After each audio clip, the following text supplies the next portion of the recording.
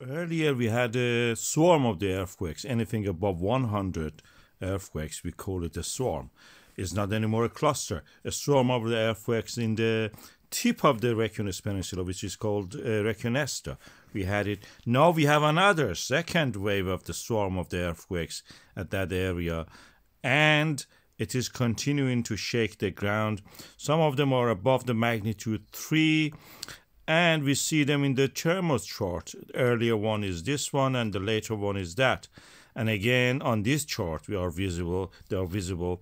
And the depth of them is from the depth of 10 to something like 1 or 2 kilometers. These earthquakes are due to the crushing of the rocks, pulling apart by the forces of the extension of the Eurasian plate from the American plate. In normal cases, they may lead to eruption. In this case, we are not sure still. But the extension can lead from one corner of the peninsula through the volcanic systems through all of the Iceland. Of course, that happens over the hundreds of years. But in this area, over the past few years, we have seen such a thing. And we are continuing to see it again.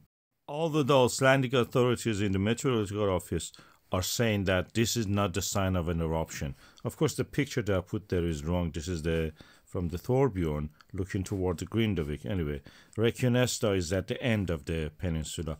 We have to wait and see. We will see how it is, and we will observe and report it for you.